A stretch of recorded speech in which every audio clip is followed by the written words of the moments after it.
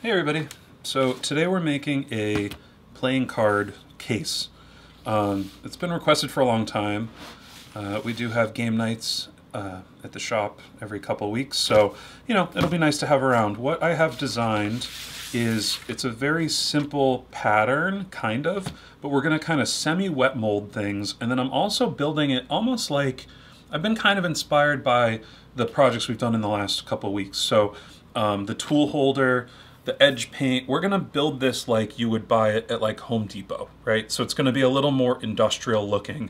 I just kind of like that style and thought it would be interesting to do. So first thing, the pattern will be available in the description for a couple bucks, but there's gonna be no instructions. The video is gonna be the instructions because we're wet molding, so everything's gonna be a little bit, when you wet mold, things are a little more by feel than by measurement. So we'll do everything in this video, walk you through it, and you can make along if you grab the pattern. So we have our pattern cut out. I have some 5-ounce leather here. Now this pattern is for a standard deck of cards. I know that the playing card niche is gigantic. I honestly don't know much about them. So if there's like collector's editions or special edition cards where the boxes are different sizes, this won't, it might work a little, there's gonna be a little extra wiggle room so you can get this in and out. But we just kind of went and grabbed the traditional bicycle cards. So I'm making it so it fits with the cellophane on, so that when you take the cellophane on, you open up the pack. You have a little bit of room to, take it in and out, but that's just a disclaimer. So 5-ounce leather, we're gonna get this traced out and cut. So for this piece, which is the main body piece, we have a lot of little cuts here, which we're gonna fold up. So you've seen me do this before. I'm gonna make some relief punches with my hole punch. I have my rotary hole puncher sent to the smallest hole that I can. If I had a smaller one, I would use it. You don't need a big hole for this. But this is just to prevent ripping in the future, since we're gonna be cutting into the leather, but not all the way through. So I'm just gonna, before I make any cuts, I'm gonna make my hole punches, and I'm also gonna punch for rivets, which will be in the pattern. They're not in the pattern I'm using right now because I just haven't put them in yet. But in the pattern in the description, the holes will all be there for you.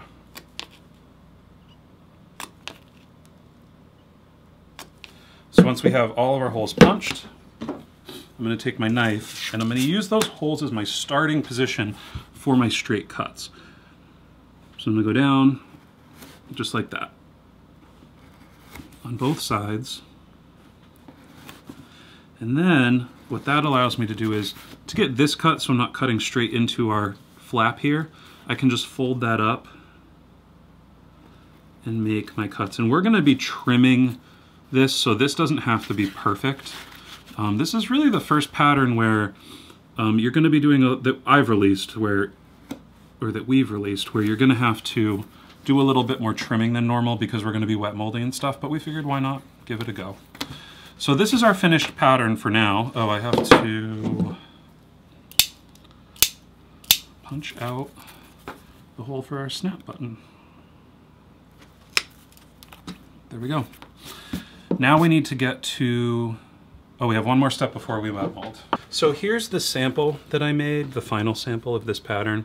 And these pieces are these little flaps, right? So you can see it's kind of a semi-wet molded project. We're gonna just dampen it and get this nice fold so that when you take the pack of cards out, it sits nice and flat, but we have all of the dimension that we need to easily slide the pack of cards in.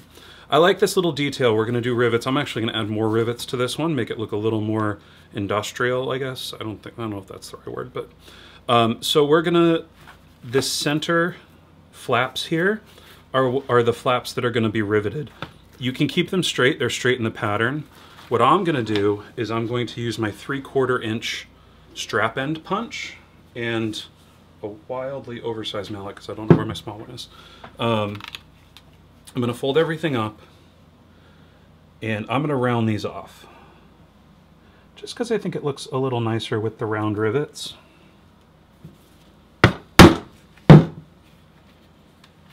I didn't want to put this in the pattern because it's nice to have options, This would look great with just straight cut as well. And if it was rounded in the pattern, it'd be a real pain in the butt to just cut. So I would suggest if you're going to do this, make sure you're using a strap-in punch. It just makes the whole process much easier. Okay, so this is Eric here. I have the camera. Kaylina gave me, this is our very dirty shop sink with all covered in dye and stuff that we need to calm it out every couple months. But instead of totally wet molding, all I'm gonna do, turn the water on. I'm just gonna run this under like this. I'm not looking to get it wet all the way through the back. If you get a little bit, that's fine. We don't need it to be fully saturated for this because we're only making a few bends, all right? So let's head back to the bench. So once we have our leather wet, we're gonna make a bunch of folds. The first thing we're gonna do is fold our base up, and then we're gonna make a little almost Z. And we're gonna do that with both sides too, but we have our cuts to dictate where we're going. This one's a little more of a freestyle fold here, and so this will probably change a little bit as we continue to fold. The next fold we're going to make is we're going to fold from the inside of this. We're going to fold that in. And do that on both sides. And this is why we don't need to fully wet mold this, because we're not doing any curves, we're not using a bone fold or anything, we're just folding. But I guess you theoretically could do this without wetting the leather at all, but it makes it a lot nicer finished product if you do. So you can already start to see that we're getting the shape of our playing card deck in our wet molding. So this is going to slide right in. This is going to be folded down like that. And you can use a playing card deck to kind of get, don't worry about, we're trimming all this off. So it's going to look a lot, this is one of those projects, I say this a lot, it's going to look really bad before it looks good. You just got to trust the process. So you can see with our playing card deck in here, now we have pretty much the perfect shape. The next step is we're going to take our flaps, and you could cut these flaps off and just stitch this up if you wanted to. I like the flaps with the rivets. I think it's a nice extra detail. We're going to fold these over like this and we're going to rivet them. But first, I'm going to try to give these a little bit of a burnish. I don't know if I'm going to be able to do it, but let's give it a try. It'll just make the finished product a little bit nicer. And then the other thing we have to remember is we want to fold this in a way that when this is all glued together, our stitch line is going to go down and over. And we want this seam to be nice and straight because we want to butt that up so that you barely see it, because we're going to be stitching right over that. So just keep that in mind. At this step, you're going to have plenty of opportunity to smooth this out because this is going to take like an hour or two to dry. But we need to get these rivets in before it does dry. So I'm going to burnish this and then we're going to get this riveted. Then we'll have a little bit of a break while this piece dries before we glue it to our backing piece with our flap. Okay, so instead of using double cap rivets, which are rivets that have a cap on either side, right? So they look finished on either side. The problem with these is they leave a little bit of a bump. And I know some people have collector's packs of cards that they don't want any dents in. So I'm using flat, I think single cap rivets, that's what they're called, single cap rivets, so that the inside will be completely flat, so that when the pack sits against it, I don't know, I'm just trying to make something that enthusiasts will be super into. You can use double caps if you're just putting a pair of bicycle cards in there, but just to be safe, for this design, I'm just going to go with the single caps on the inside.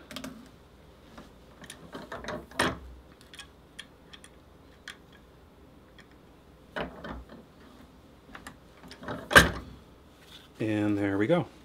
So now everything is a little bit wonky, so I'm going to show you how we're going to set this up to get it to dry. So as you can see, we're already starting to dry on the top. To get this to dry in the right shape, all I'm going to do is I'm going to bend this in a little too far. Right? Then I'm going to use my bicycle pack, and of course if you're mass producing these, which you're totally allowed to do with our patterns, you would want to make a bunch of templates, like wooden templates for this. But we're just making one, so I'm going to take my pack of cards. I've bent this in too much so that when I put it around the bicycle card, or the playing cards, you can see it's going to hug the sides. That's how I want this to dry. I'm going to smooth everything out, and I'm specifically going to pay attention to this seam because remember, we want this to be seamless when we sew it. There can be a little bit of a gap. That's no big deal because all we have to do is that, and that's it. And then the next step, what I'm going to do is I'm going to put it in a little sunny spot. You can also put this in front of a fan to speed it up, It has no negative effects, and we didn't really soak it all the way through, so it's going to be a pretty quick drying project. You could get this all done in a day. You don't have to wait overnight for it to dry. So all I'm just going to do is put this in the sun, and then we're going to wait for it to dry. Okay, so this is all dry, and what I've done is I've gone ahead and just done the edge paint. We're edge painting this one. I'm still on my edge paint kick. And I've also edge painted, I had to do this by hand because we're gonna use that roller thing that we used in the last video. But this is a little too tight to get in there, so I just edge painted that while I was waiting for this to dry. So the next step is I'm gonna lay this out on my cutting board, and unlike most of our patterns, because this is wet molded, this is gonna be a little bit different for everybody. So I'm gonna lay this out and mark my glue line. Now I'm gonna want to have some hangover here so that I can trim it, a little trim allowance. So I'm just gonna mark, and I'm gonna use the guide on my cutting board, the lines, to make sure that we're even as this is lined up. Now we're gonna glue here, and we're gonna glue all this stuff and get this all stuck together.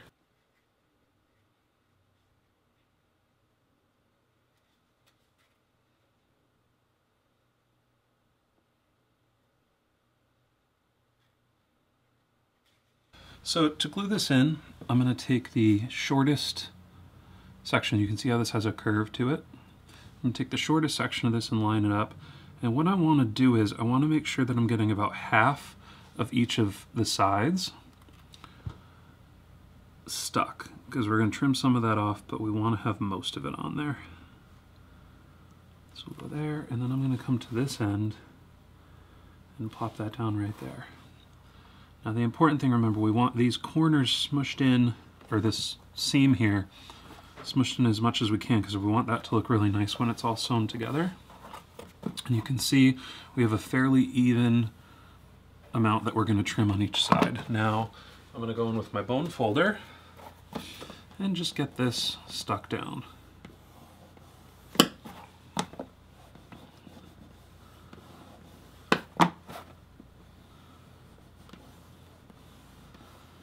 And for a little added reassurance, what we can do is we can bring our granite block over and give it a little tap because we have enough room. And really focus right here on this corner.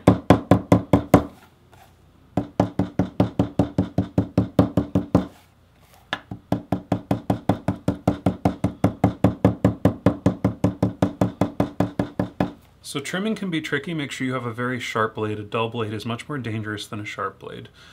First, I'm going to do the sides. I'm just going to trim these using the corner of my cutting board here, or my pounding board here. That'll get us a nice even edge, like that.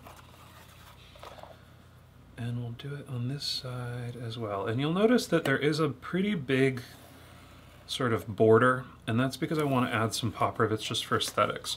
You can feel free to trim this down more and trim the whole thing if you want. Whatever you want to do with your version of this project. I'm going to take my ruler, I'm going to line up my edge, this edge, with my cutting board grid, and I'm going to line that up with a line right here. And I'm going to cut it. I'm going to put my ruler like this on the top, and you want to go slow with this and make sure you know where your hands are, because you could cut yourself easily doing this. And I'm not going to press hard. I'm just going to do a bunch of little passes to get this cut made.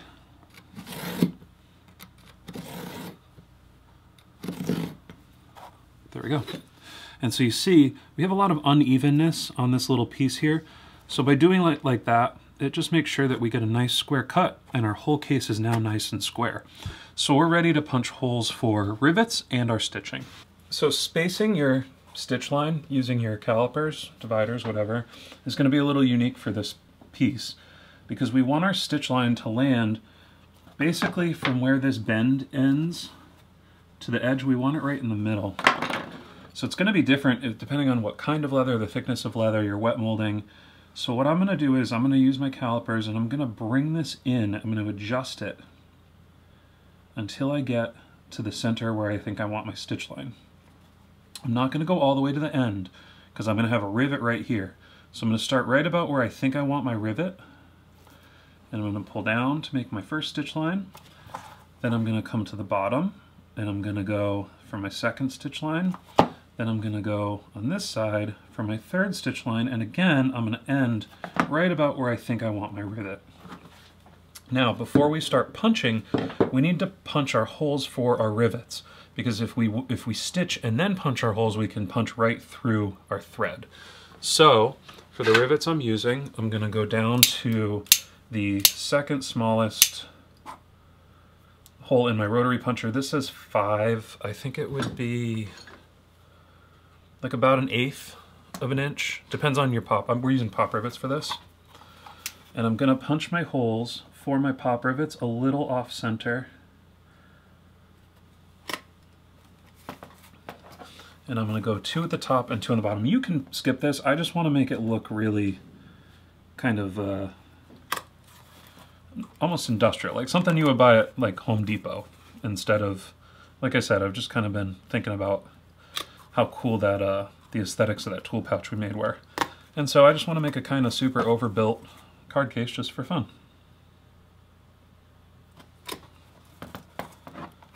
And now that we have our holes punched, we can go through and get our stitching holes done. For our stitching, it's pretty simple. Instead of hanging our first prong over the top, we're just going to hang it from the hole that we punched for our rivets. And we're just going to punch all the way down, well, and around.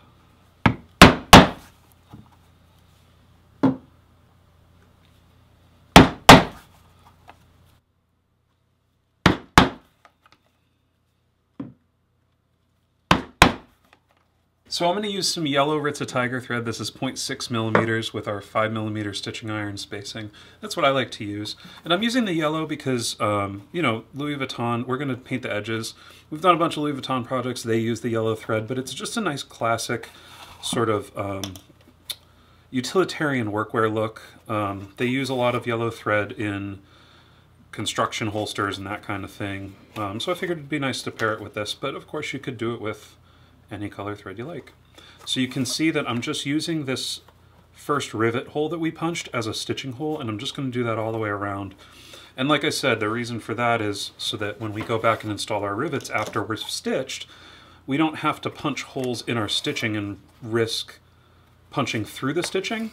And it also will, if we were to just rivet and then stitch around it, the rivets, I don't think it's a big deal, but I like when you can kind of lock in some of the corner stitching with the rivets. It just seems like if you can add strength, you might as well do it.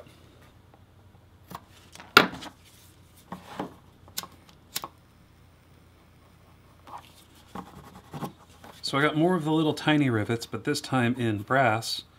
So all we're going to do is we're going to pop these in on all 4 corners here. And then we'll go over to the little Wonder Press and we'll get those all stuck together.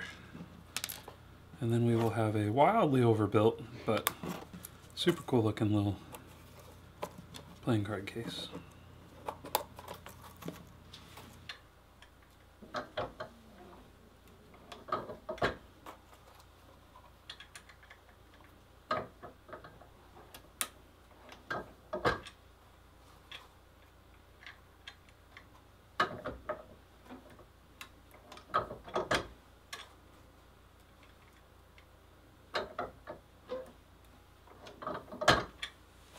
So we are going to do some edge paint because we're really going for like 90s gas station gift shop vibes on this one. But first I want to round these little corners to match the shape of the rivet. And how I'm going to do that is I'm going to trim a little bit with my knife, and then I'm going to do the rest with the sandpaper. Just so we can really get that perfect. It's kind of too small to do just by making a single cut.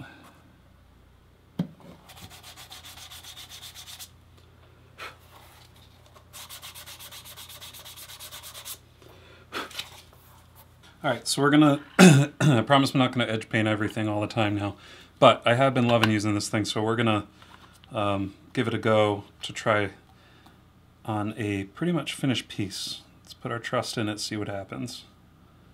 So this is an edge paint roller. It's basically a little wheel you fill the reservoir with edge paint. You set the card scraper to scrape off the excess so you're not getting too much. This is just a little leather scrap. We can use this to test and make sure that we are getting just enough and the scraper is doing its job. Should be good. So, the nerve-wracking part.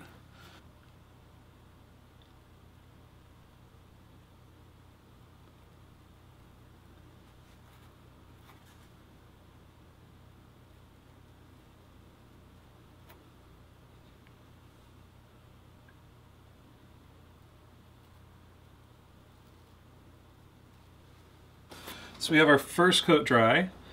Came out pretty good. I did have a little mishap here, but we're good.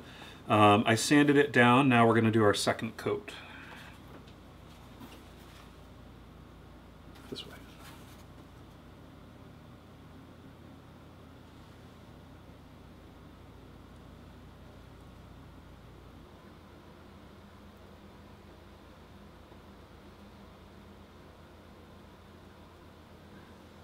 So we have our edges all painted, and before we install our final snap, and I'm going to show you how to do that, I figured it'd be fun to play around. I want this to look old. So I'm going to take a little bit of sandpaper, and I'm just going to sand down, being careful of the stitching, of course. I'm just going to sand down where some of the high stress points would be. And then we're going to go in and oil it. So remember, this would be folded like this. So we would have a bunch of aging here. And this isn't, we're not going to go crazy with it. I'm not trying to, this is just a little fun experiment. And then maybe we'll do a little bit here.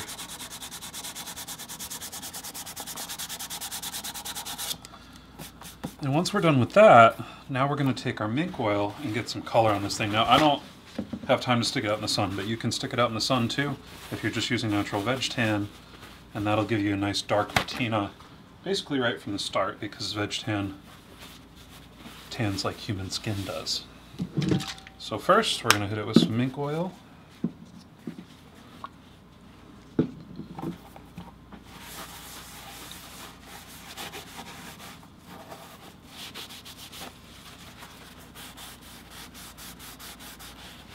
I want to get that everywhere.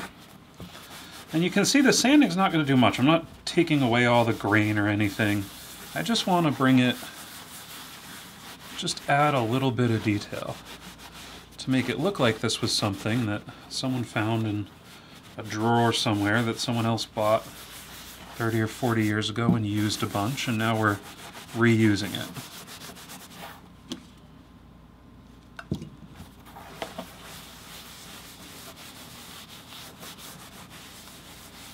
That can be fun. It's always nice to make brand new shiny goods, but I've always liked to make things look a little bit old sometimes.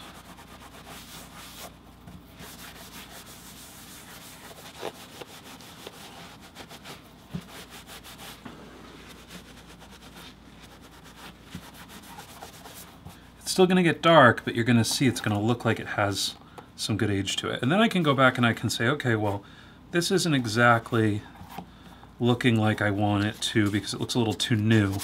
So we can go in and we can sand a little bit more in specific spots, and then we can add a little more of our mink oil here, really get that saturated in.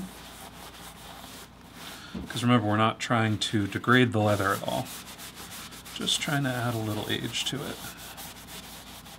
And now we're going to install our snaps before we give it a final coat of our leather conditioner.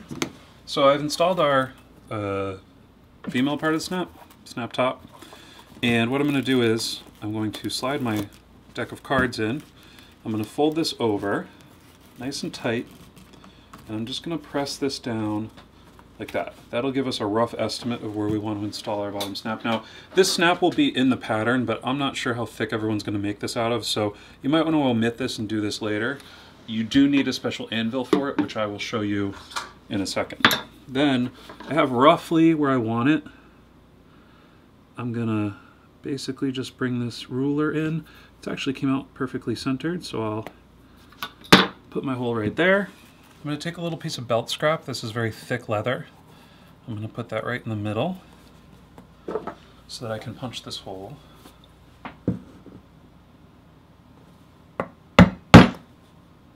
And you want to go slow with it because you do not want to punch all the way through your case. And look, we're fine. Then this is where the cobbler's anvil comes in. So what this does, this is an anvil. I think I'm going to be using this side, that you can slide this into, and then you have an anvil surface on the inside of your piece to set your snap. Like that. I'm going to put my other piece on there, and then I'm just going to use a hand setting tool to set this.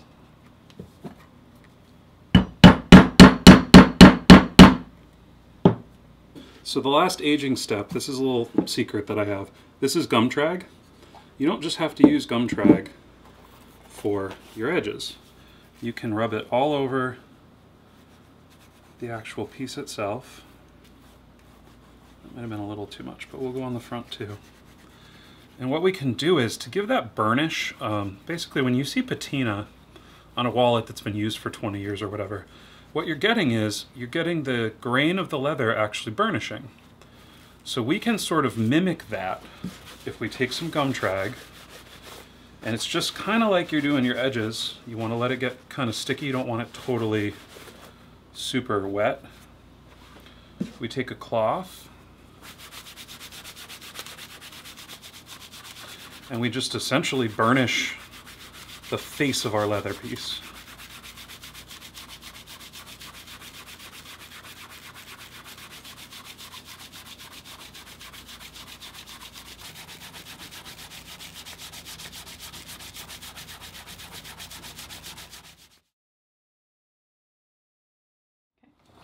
And here we go. Here's our final piece, and you can see our aging came out really well.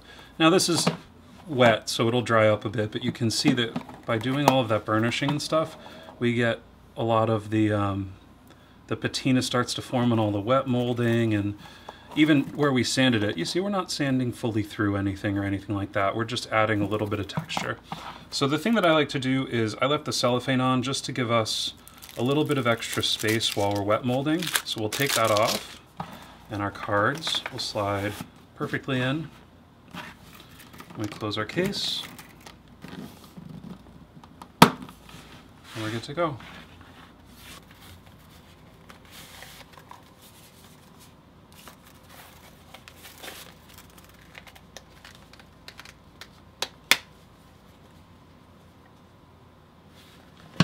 So thank you guys so much for watching, and we'll see you in the next one.